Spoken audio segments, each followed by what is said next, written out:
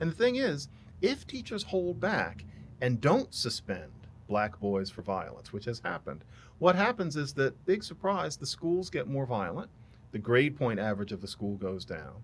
And I think some people are thinking, well, good, because those white and Asian kids in the school, they deserve that violence because it's going to get back at all of the things that have been done for black. No, no, no, no. Because you have to remember that fact that everybody knows, that a disproportionate number of black kids go to all black schools. It's So just hurting other black kids. Black kids who are being hurt. Yeah. Nobody wants to talk about it. And so there's a kind of person, and it's not that I think this person knows all of this and insists on soldiering ahead. All of us go through life looking through a little hole. But there's a certain kind of person who stands up there in a suit talking about the bias against black boys, and everybody claps.